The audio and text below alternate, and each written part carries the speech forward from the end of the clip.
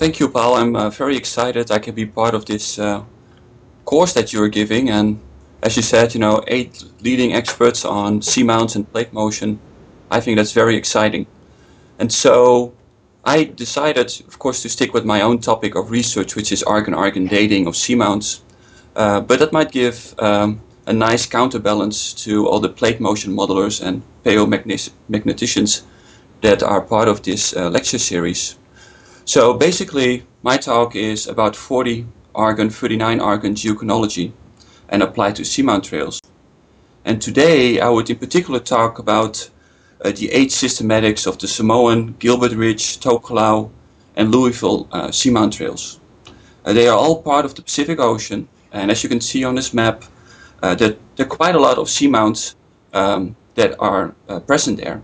And all the red spots, that's basically any feature that is higher than 500 meters on the ocean floor. So next slide, please.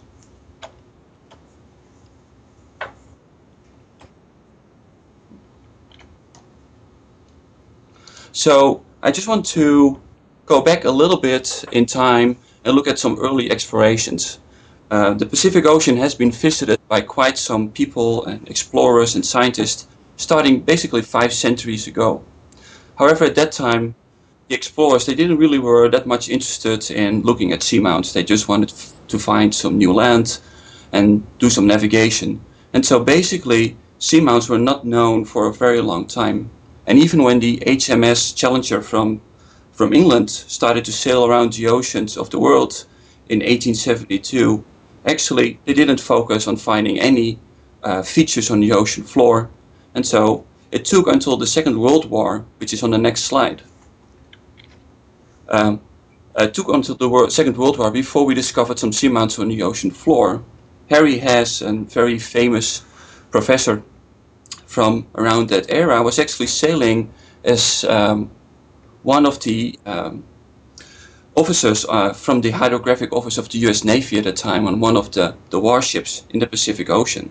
And he was able to use one of the first echo sounders at that time. And the picture or the profile you see here on this slide is actually one of the first depictions of a seamount by one of such an echo sounder. And this is 1942, and this was published in one of his seminal papers at that time. So go to the next slides, please. So we go back to this map now of the Pacific Ocean. Again, there's many seamounts, all the red dots that you can see here. But we also now know something else about those seamounts. We know that quite often they are linked together in trails or in chains, and we call those seamount trails. And of course, the Hawaiian Emperor Seamount Trail is one of the most famous seamount trails around the world. It's also one of the longest. It's reflecting volcanism for about 80 million years. In the Pacific Ocean, there's another seamount trail called the Louisville, that's actually in the South Pacific, that has been active for the same period of time, also around 80 million years or 70 million years to be precise. And so that's another very important seamount trail. However, if you look to all the other seamount trails depicted here, just a selection by the light blue lines, you see that most of them are actually pretty short of length. And if you would put that in a histogram, you would actually see that most seamount trails do not have volcanic activity going longer than 30 or 40 million years. So that's pretty interesting. Another important fact is if you hear scientists talk about seamounts, they most often talk about the Pacific Ocean. And that's because most of the seamounts and of the hotspot trails or seamount trails are actually located over there. So for this talk, I would mainly focus, or actually only focus, on the Pacific Ocean today. Next slide, please. So if we zoom in a little bit, and here we're looking at a gravity anomaly map made by Dave Sandwell and Walter Smith. You know those guys by now. But if we focus in on the Hawaiian Emperor, you can see, it's very clear in this map where that seamount trail is lying. It has big gravity anomalies where the islands and the seamounts are. It's surrounded by what's called a gravity moat. It's the pink stuff, the pink color around those seamounts. It's basically where the plate is indented a little bit by the weight of those features. And if you look at the young end of the Hawaiian Emperor Trail, you actually can see a slight lithospheric swell, and Dave Sandwell talked about that a few days or a week ago. If you then look to the southwest of this map, the southwest end, you see many other seamounts in very complex configurations.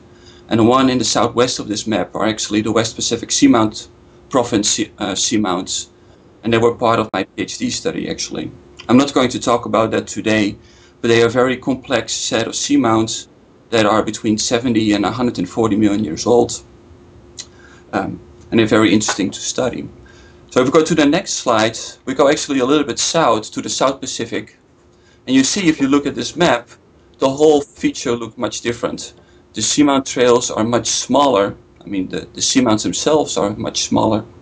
There are also not that many seamounts. It's quite bare in terms of seamounts here.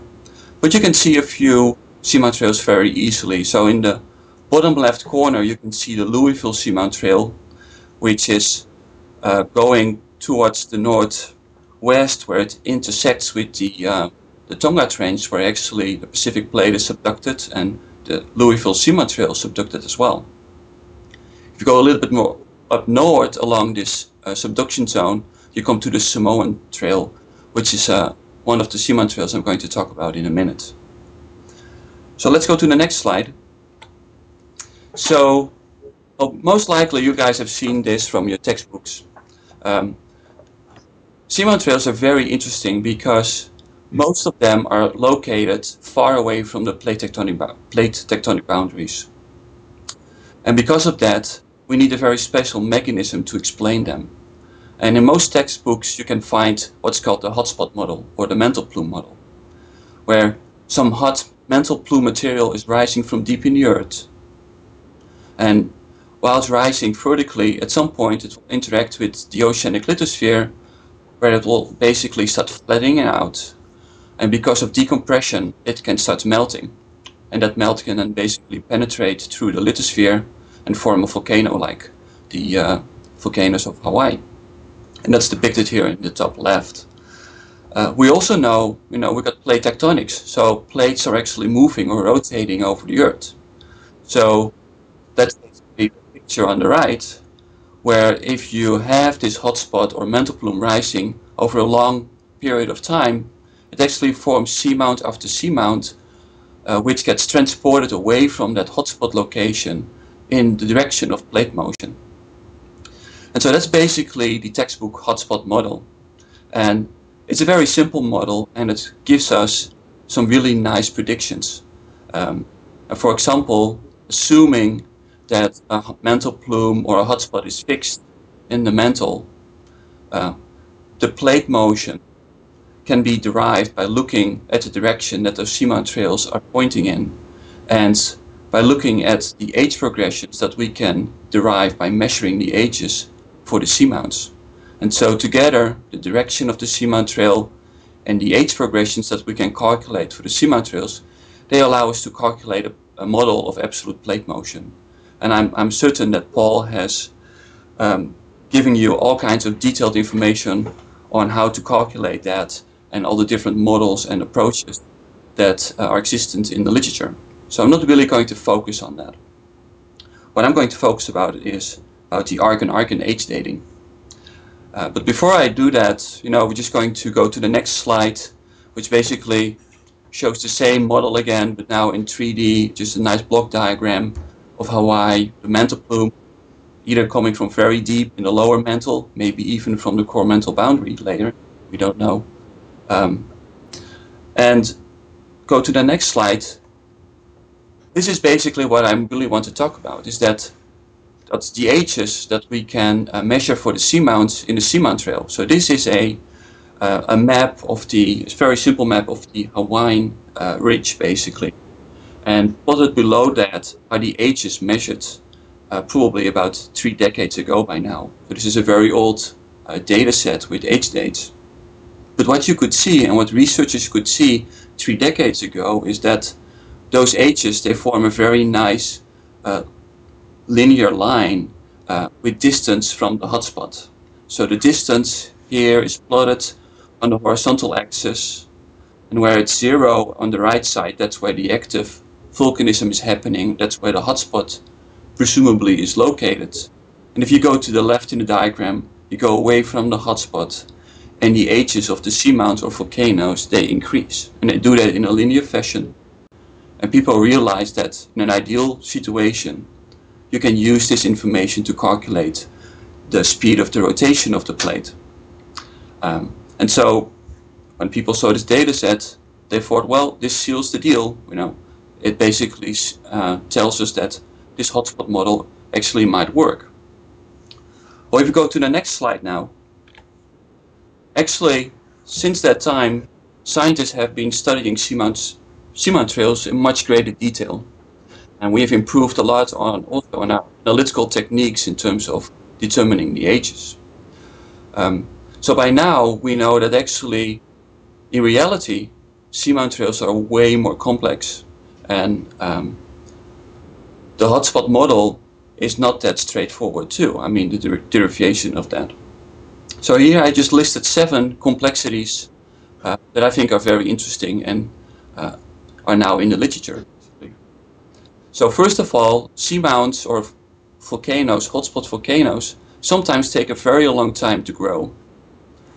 Some can do it in 1 or 2 million years. Others actually take quite some more time. And volcanism can happen on those hotspot volcanoes sometimes 10 million years later than when that hotspot first started to be built up.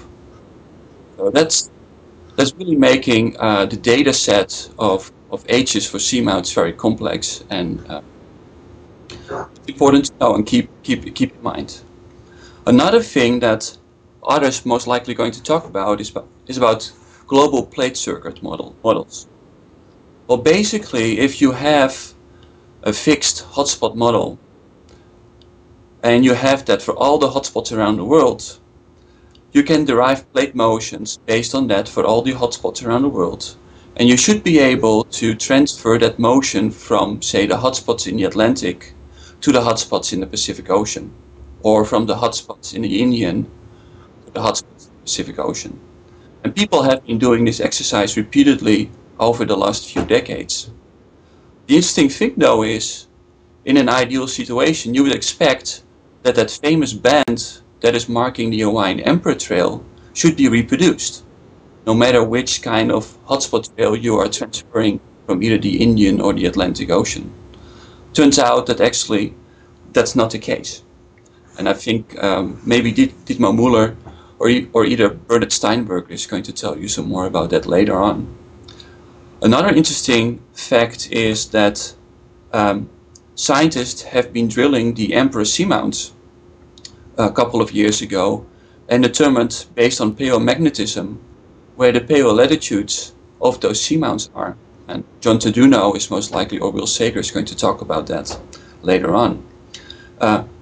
For now, it's interesting just to know that during that ODP lag, they discovered that the Hawaiian hotspot most likely was not fixed at all between 80 million and 47 million years ago. And actually, there was a shift of 15 degrees from north to south. So, bottom line there is, apparently, that hotspot is not fixed at all. Other evidence comes from numerical modeling, where scientists try to model convectional regimes in the Earth's mantle. And from those models we know that actually the convection is actually pretty vigorous, and if there are mantle plumes going from deep in the mantle up to the oceanic lithospheres in the Pacific, it's very likely that those mantle plumes will get deflected in what's called the mantle wind. And again, I think that's Bernard Steinberg is going to be talking about that. I already told you that most seamount trails are pretty short-lived, particularly in the Pacific Ocean. Most of them do not show volcanic activity for more than 30 million years, which is a problem.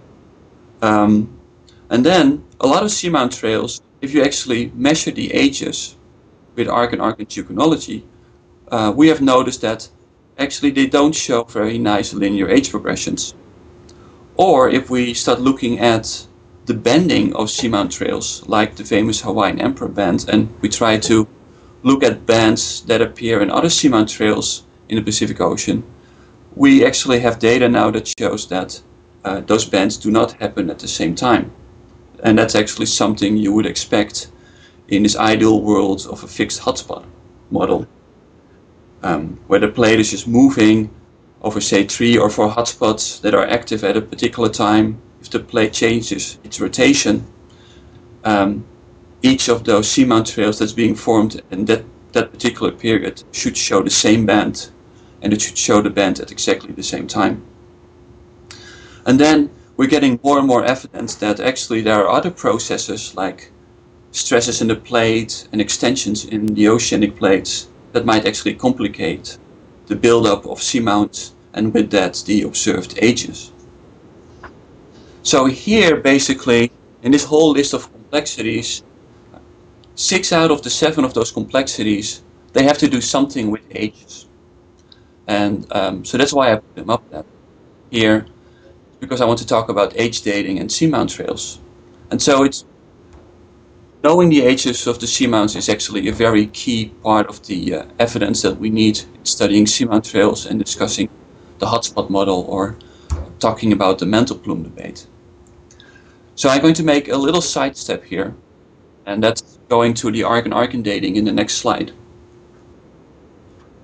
So I don't know if anyone of you is familiar with argon dating, so I just put this up here to explain it a little bit. Argon dating is based on the decay series between potassium and argon. And in fact, potassium-40, the isotope of potassium, is decaying to 2 other isotopes. It has one branch that decays to 40 calcium and another branch that's decaying to 40 argon. Well, it's that latter branch that we are interested in and that we can actually use to derive an age for a seamount. And that branching of that decay is shown here in this particular diagram. If we go to the next slide, well, there's a very simple basic age equation listed here, where basically T, which is the age, can be calculated with this particular equation where lambda is the decay constant of this particular potassium to argon decay scheme. And there's 2 other parameters that you need to know. That's D, which is the daughter isotope, and P, that's the parent isotope. So basically, if you know how much of the daughter isotope is present in your rock today, and you know how much of the parent isotope is left in your rock today, and you know the decay constant, you can actually calculate an age for a rock. So below that, I've listed the decay constants for this particular decay scheme. And so this, on the top is the one from 40 potassium to 40 argon. The second one is the one that goes to the branch 40 calcium. The total decay is basically the sum of the decay of those 2 branches, which is this number of 5.5, 10 to the minus 10 per year, that's the decay constant. That doesn't say too much. But you can also express the decay constant as a half-life. And a half-life is a very easy measure because it tells you how long it takes for half of your 40 potassium isotopes to decay to 40 argon. And as you can see, the half-life of this decay series is about 1.25 billion years, which is quite some time. So on the next slide, I basically fill in those numbers into this basic decay equation. The only complexity here is just that before this ratio 40 argon over 40 potassium, which is the daughter divided by the parent, sorry, there is another ratio. It's what we call the branching decay ratio, where we basically correct for the fact that part of the potassium isotopes decay to calcium. So this is a very simple situation. This is a very interesting decay series because potassium is one of the most common major elements in both terrestrial and extraterrestrial materials. And for seamount basalts, it's very useful too, because seamount basalts are quite typically enriched in potassium, and so in principle they are easy targets for age dating. The half-life is very nice too, because this 1.25 billion years half-life allows us to date rocks that are very old, almost like the age of the Earth, to rocks that are very young. The seamounts in the Pacific Ocean are between 0 and 140 million years, and so they are very easily dated using this technique. So in the next slide, there's this one complexity about argon-argon dating. What I've shown you before in the equation is basically the classical potassium-argon dating method, and not the argon-argon method. In the potassium-argon dating method, you basically have to know how much parent, that's the potassium isotope, is in your rock, and how much of the daughter isotope, that's the argon isotope. They both are, of course, two different elements, and so the measurement of that is very complex, because basically you have to make two different measurements, one for the potassium, one for the argon. You have to split your rock, which is not good. And so they couldn't achieve a very good precision with that technique. And alteration was also a problem because of the potassium, which is very easily mobilized during the alteration process of the salts in the ocean. However, at some point, scientists realized is that if you put a geological sample in a nuclear reactor and you bombard it with neutrons, you can artificially generate 39 argon from 39 potassium. 39 argon is an artificial isotope that doesn't exist in nature. So basically, you can use this particular reaction in a nuclear reactor to get a proxy for how much potassium is in your rock by looking at the amount of 39 argon that is produced during that nuclear reaction. And so that makes it very useful, because at that point you can measure the 40 argon, which is the daughter isotopes, and you can measure the 39 argon, which is the proxy for potassium, and you can measure them with one measurement in a mass spectrometer, which makes the resulting ages way more precise, and hence that's where we get the name 40 argon 39 geochronology from. That's how we like to refer to our dating technique. So over the rest of the talk, I will show you a few examples of this dating technique and the results that we achieve with that. There's one thing that we should think about is seamounts, of course, are all underwater, and a lot of the volcanics are actually formed underwater too. So if a sample gets formed underwater and the basalt cools down under, say, a water column of 5 kilometers, which happens quite a lot, it means that actually that particular lava flow forms under quite some hydrostatic pressure. If it forms under that hydrostatic pressure, it means that it cannot very easily equilibrate with the atmosphere, and it cannot really easily release the argon gas that's in the rock or in the magma as that is coming up from the Earth's mantle. And so here in this diagram, we're showing basically what happens if you are taking 5 samples from a pillow basalt that formed quite deep on the flanks of Kilauea, basically, underwater. And so if you measure the age from the glasses that you sample from the pillow rim, which is on the left side, you actually measure an age of 43 million years, which is way older than you would expect. You expect an age of 0 million years, of course. And the further you go down towards the core of the pillow basalts, the closer you get to this 0 million years of this historic lava flow.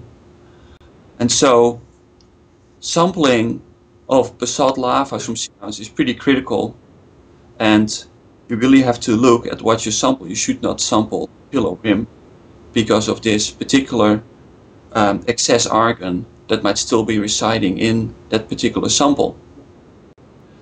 Another thing, of course, is seawater and hydrothermal alteration. Both processes have the ability to either remove or add potassium to your basaltic samples. And since potassium is the parent isotope that you need in calculating the ages, then of course that's not a very good thing, and you have to try to avoid any alteration, if at all possible, in your samples. So next slide.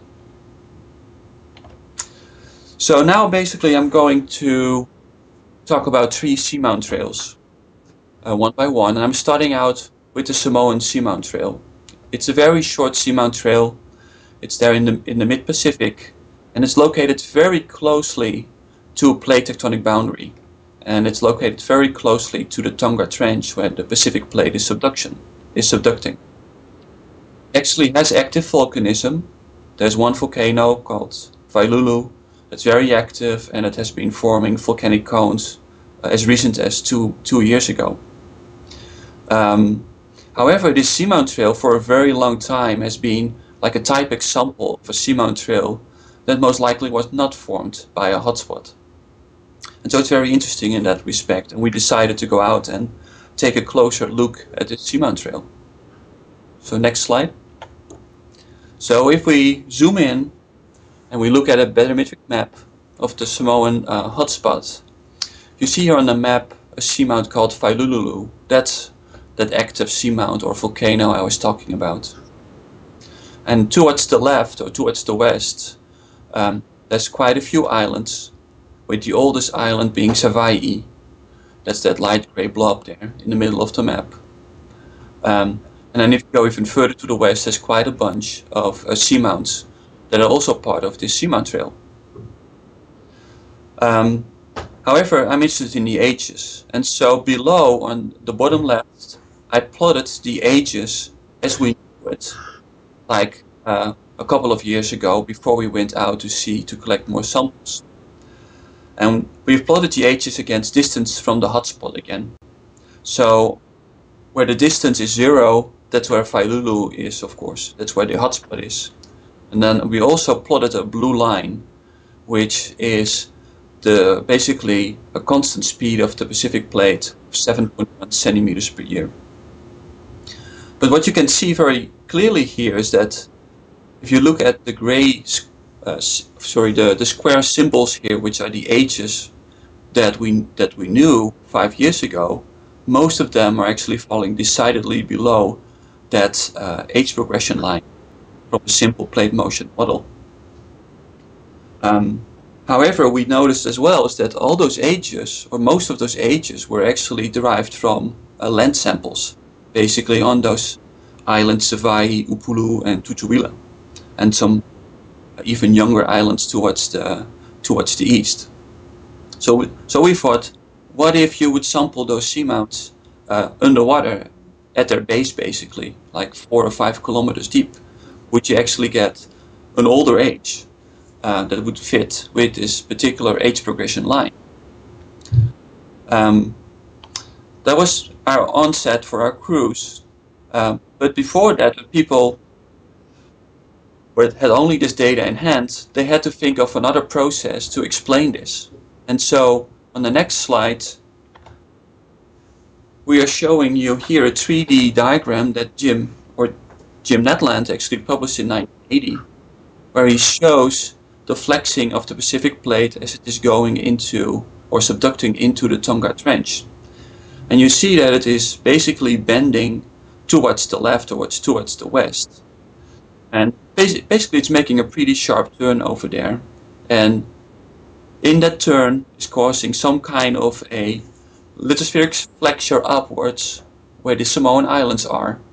And also it might be tearing it up, forming all kinds of extensional features in the Pacific plate. And his reasoning is that all this young volcanics that is observed on the islands actually were formed above a tear or a fracture in the Pacific plate due to this flexing of the Pacific plate going down in the trench. So that's a very interesting, different explanation of a seamount trail. And so that was a little bit the backdrop against which we went out to collect more samples.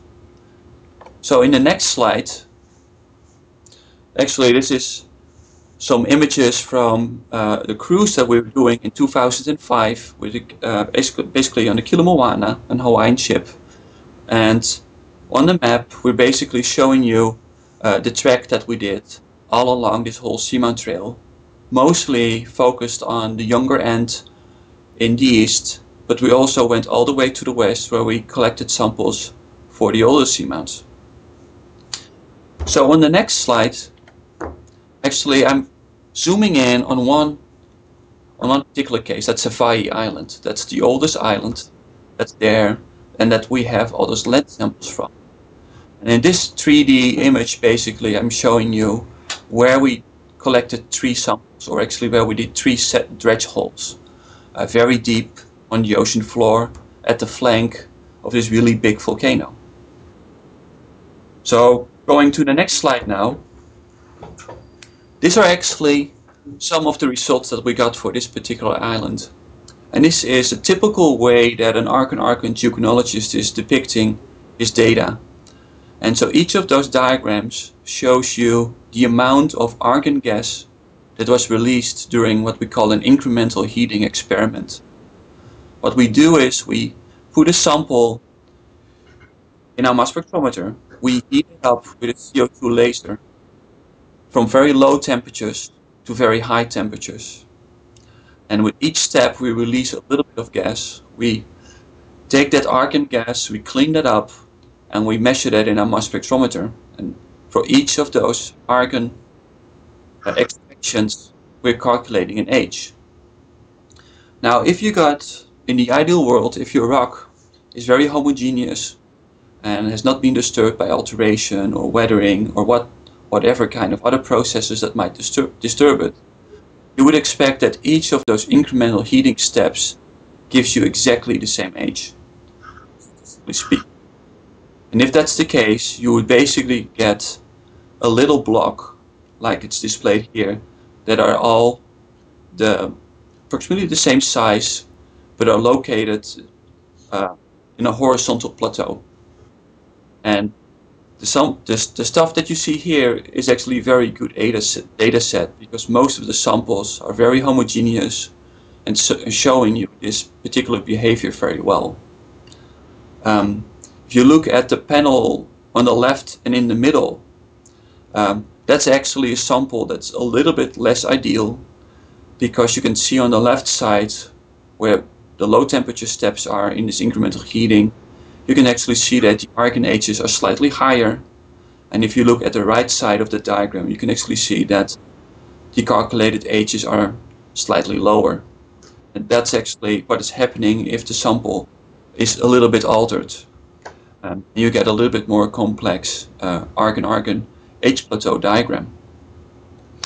But if you look at this particular data set and you look at the bottom, basically you look at the samples labeled dredge 115, which is the two in the middle and the one on the bottom left. You actually see that each of those analyses from 4 different rocks are giving you exactly the same age, like 5.0 something million years. So that's a very reproducible result, and that's actually very good for a seamount study. So on the next slide, I summarized this in a map. And so again, you see Hawaii in the middle, the gray blob, that's where the island is. And everything in color, that's underwater. And you can see the very complex shape of this seamount very well here. But then where the red dots are, that's where the samples were taken. And dredge 115 is that sample all the way at the bottom left. It's also the deepest sample. And you can see the ages are very consistent at 5 million years. Way older than whatever was measured on the island of Hawaii, where the ages are not older than 0.4 million years. If you go a little bit up the flank, you go to D114, you can see that the age is slightly younger. And the dredge all the way on the other side to the northeast of Hawaii is actually in the middle with 4.8 million years. So all the samples that we derived from the submarine expedition that we did in 2005 are decidedly older than whatever we measured before on the islands. And so in the next slide, I come back to that same age progression diagram at the bottom left, the same data, and I just plotted the results for Savaii from the submarine portion on top of it. And you can see that in this case, now actually we get data that's actually confirming this very simple plate motion model where the plate is moving consistently for 7.1 centimeters per year for the Samoan hotspot trail. So that's very exciting. On the next slide, I'm trying to put this result in a tectonic history context. And so what we've done here is I've shown you the location of the Tonga Trench in light gray. That's actually stuff that's shaped most on the right side of the diagram. I did the same thing for Savaii Island.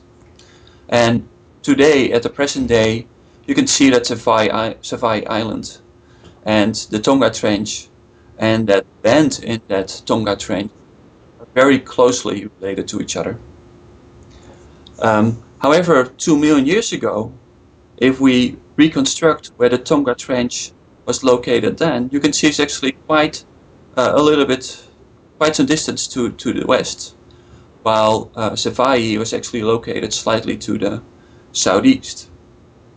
4 million years ago, this difference was even bigger. You can see the dark gray area is lying quite some ways to the west, while Savaii moved over even more to the east. And that's because, of course, the Pacific plate has been moving, with 7 centimeters per year, per million year, per year, sorry.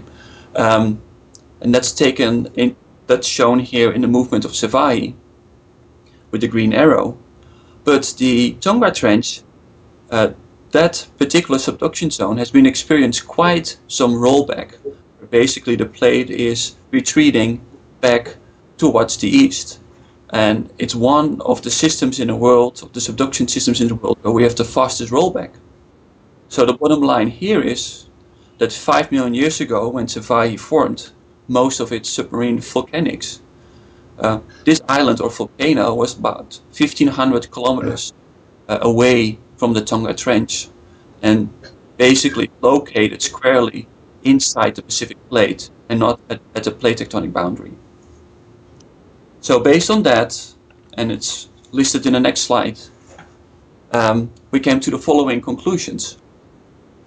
Basically, we reinstated Samoa as a typical hotspot and not something that is solely formed by tension in the Pacific plate. So the new 5 million year shield ages of Savaii, they are conform with the predicted age based on 7.1 centimeter per year plate motion. We know based on the plate tectonic reconstruction that it was decidedly located inside the Pacific plate. So it's a real true intraplate volcano like Hawaii is. And the younger volcanism, of course, is still there. That data that is solid. It's covering all the islands in the Samoan region. And so there's clearly a rejuvenated stage of volcanism going on after the seamount trail was formed. And so what we now have is not a simple hotspot model, but we have a hybrid model that starts out with mantle plume volcanism first, and then quite later on, followed by an extended period of extensional volcanism related to the interaction with the Tonga Trench. So let's go to the next slide, and let's also go to another seamount trail. So let's go to the Louisville seamount trail. In the beginning, the things that's interesting about Louisville in comparison to Hawaii is that actually the amount of volcanism output has been reduced with time. So from old to young, the volcanic output has diminished quite a lot. And there are much less seamounts at the young end than there are at the old end. So on the next slide, I'm showing you basically it's again a blow up of this seamount trail where on panel A, all the black dots are basically where seamounts or geos are located. I'm also showing you here in pink 4 locations where we hope to get drilling done in the near future with IODP, and I will tell you a little bit more about that later. And in the other panels I'm showing you where we have some of the data, and again I will show you that a little bit later too. So in the next slide I'm showing you again this age versus distance plot, but now for the Louisville. And this is from 2004 paper of myself and Bob Duncan and Bernard Steinberger. And what we've done in this diagram is we've plotted some data that was collected in the 1980s. That's the data that's plotted in the light blue circles. And at that time, that was the best that they could do with the current analytical techniques at that time. But they got a very interesting result because they got basically a perfect linear regression line. That's the green line here. And if you calculate an R squared of that, it's way better than 0.9 or 0.99 even. So, you know, everybody was quite happy. That was a good example of a linear age progression. So a couple of years ago, we decided to take the same samples and redo them, but then with more modern argon-argon dating techniques and using this incremental heating technique. The good thing is that we could reproduce most of this old data. So if you look to the red squares, that's the new data. And basically at the young end, and basically everywhere, it's reproducing the light blue circles pretty well, except in one case. That's all the way at the old end, where there's a big difference, where the red squares are jumping up by about 15 million years. We could reproduce that in 2 samples, so that's a pretty solid result. But of course, it meant that that nice linear age progression, that green line, they didn't hold anymore. And so basically for the Louisville, we had to come up with quite a different explanation to fit in those 2 quite older data points there at the old end of the Louisville Seamount Trail. So in the next slide, I'm showing you 2 examples again. Again, the age plateaus in the middle are pretty well defined, but you can see that those samples are quite more disturbed than the Samoan examples that I showed you. On the left side of those diagrams, you can see quite a lot of steps that have apparently old ages up to 160 million years. And at the right ends, you can see we're falling off those plateaus and getting younger ages. But still, this is a pretty good data set, and we can reproduce those ages pretty well if we do different samples from the same seamount or the same dredge. So on the next slide, I'm going basically into some plate motion modeling that we've done with this data set for Louisville. And of course, you know, we talk about Louisville, you immediately talk about Hawaii Emperor as well. And you would like to compare it to that because they both are very similar, right? 70 to 80 million year of volcanism. They both are residing on the Pacific plate. They both show a bend, although the Louisville shows the bend, and quite weaker bend than the Hawaiian Emperor bend is. So we start looking at plate motion models, and what I want you to focus on first is this little worm, this colored worm on the right side that starts off on Hawaii. That's data from the models that Bernard Steinberger has been running, and that's the motion of the Hawaiian hotspot as predicted by his mantle flow models. And you can see there's quite a significant motion from north to south over 120 million years. And as you will later on learn, is that's confirmed with paleomagnetic data. So what we have done in this diagram is we have calculated the plate motion models with 2 assumptions. One, assuming fixed hotspot, basically ignoring that colored worm of Bernard Steinberger, and one, not ignoring it, but including it in the model.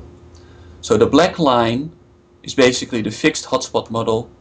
The dashed orange line is the model assuming this, or allowing the Hawaiian hotspot to move. Interesting thing here is that in both cases we can, to a first order, very well fit the shape of the Hawaiian Emperor Seamount Trail. You can see there is, in particular at the old end, there are some deviations where the black line goes to the left, of the seamount trail, and the orange line goes a little bit to the right. But in general, you can, in both cases, you can come up with a data set or a set of rotation poles that would fit this morphology. So we did the same for the Louisville, which is on the next slide. And again, the colored worm on the right is from Bernard Steinberger from his models. You see it's quite different from the worm for Hawaii, and most of the plume motion is from west to east. But if we look at this orange and black lines again to a first order, we can fit the trail pretty well. But the interesting thing is, again, in both cases, either fixed hotspot or including hotspot motion, we can fit it. This is pretty curious. So then we start looking at the age data again. So on the next slide, for both Hawaiian Emperor and Louisville, I have to hurry up a little bit, I can see here. But for both Hawaiian Emperor and Louisville, we plotted again a distance against age. Note here that I swapped the horizontal axis around, so the 0 distance where the active hotspot is now on the left side of the diagram. But again, I've plotted the black and the orange lines, and on top of that, the age data that we have for both seamount trails. You can see we got quite some more ages for Hawaiian Emperor than we have for Louisville.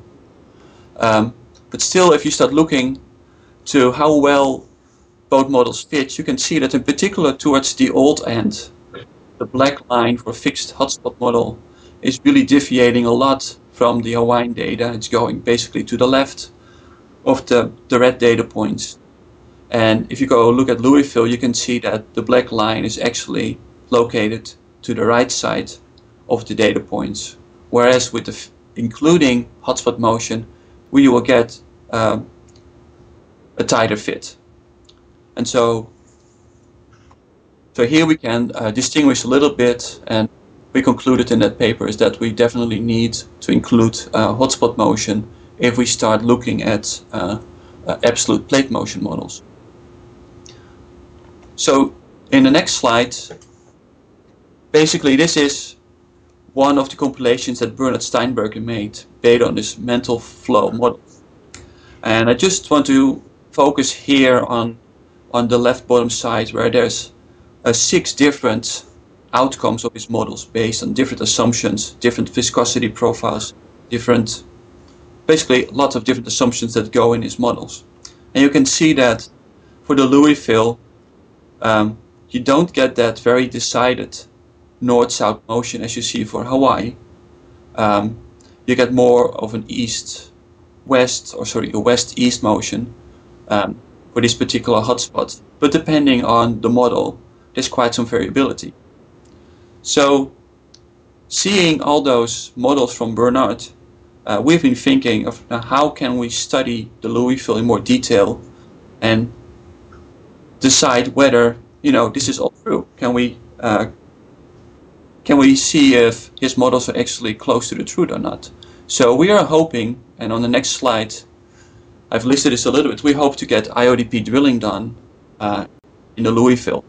And we hope to do that so we can get really high resolution age dates for this particular seamount trail. So we can, in more detail, look at the relative motions between Louisville and Hawaii.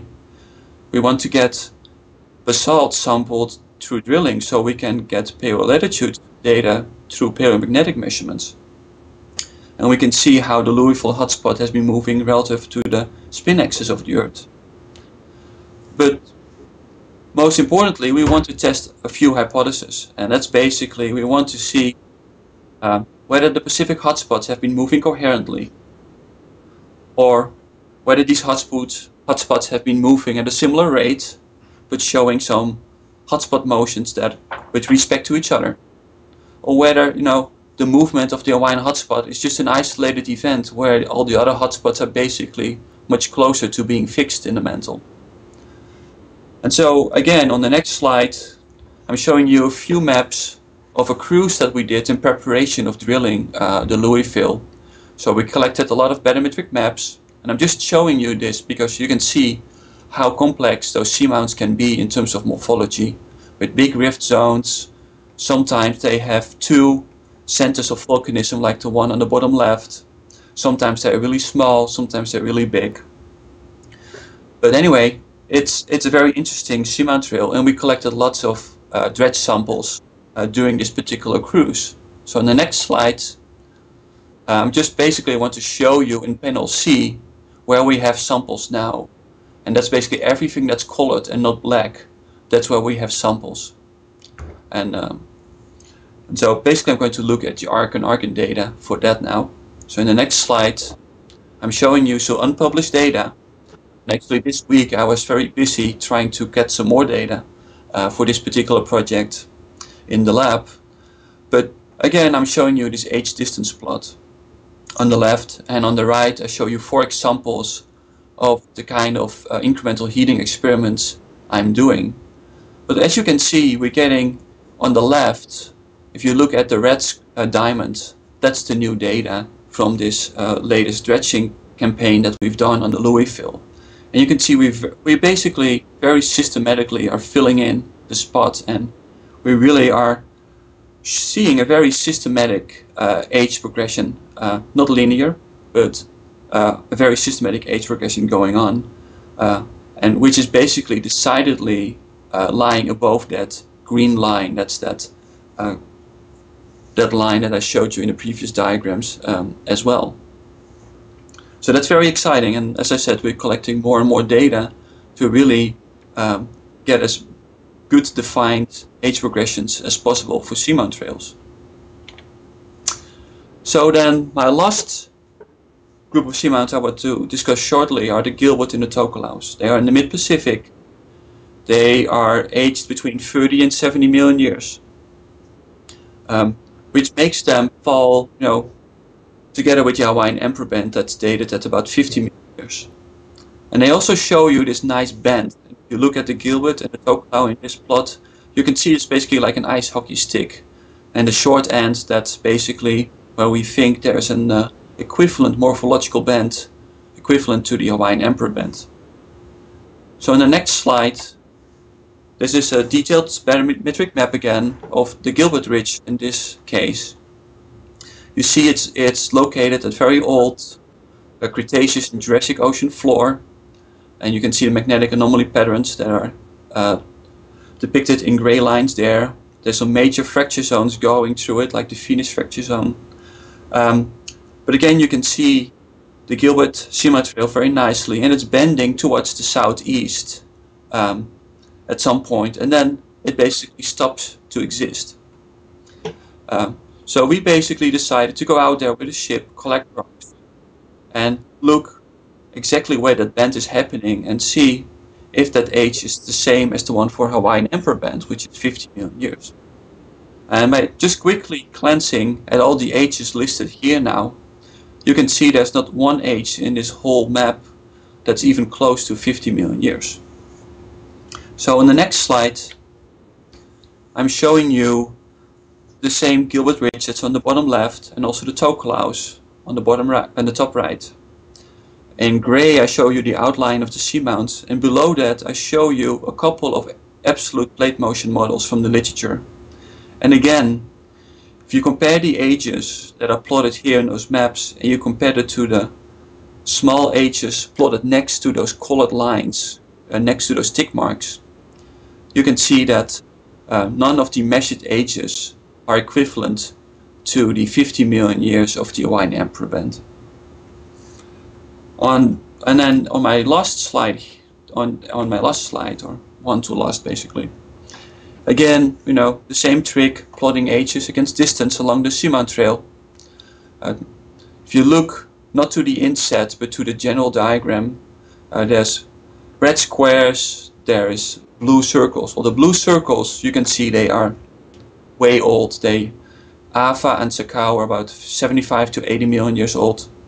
That's some other volcanism unrelated to that trail. And Seika is 115 million years old.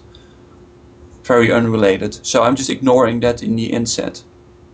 The point I want to make in the inset is if you would calculate an age progression for the Tokelau's or the Gilberts in this case, you get 96 millimeters per year if you just take the oldest data, that's the purple dashed line. Or if you take all data, it's 131 millimeters per year. Lots of scatter, but if you just ignore the scatter, just calculate a line, that's the age progression or the speed that you get. If you compare that to whatever absolute plate motion model that's published, that speed is way too high and not compatible with those models at all. So the big question is, with the Gilbert Ridge and the Tokelau, is why are the bands dated at a different time, sometimes up to 20 million years before the Hawaiian Emperor band appeared in the Hawaiian Emperor Trail? That's a very difficult question. Hotspot motion most likely is not involved, but other processes, secondary processes like extension or rejuvenation of that seamount trail might actually be in play and disturbing this particular seamount trail. So in my final slide, just some last words about argon-argon dating and seamount ages. Basically, it's a mixed bag. Whenever we go out to another seamount trail, we are seeing or learning quite something new. There are some first order conclusions or observations that you can make, and that's most seamount trails, they show you a consistent younging from their expected older end to their younger end. However, not all of the age progressions are linear. I've shown you that. And so in some cases that means that you could adjust the classical hotspot model a little bit by including plume motions like for Hawaii or Louisville. However, in other cases, you have to include something else like plate extension or stress-induced volcanism or overprinting. And in even other cases, you have to have a hybrid model where you start out with a simple hotspot model, but have a big overprint happening later on, like I showed for Samoa or for the Gilbert Ridge. So I think I'll leave it at that, and I'm run over time, but thanks a lot for listening.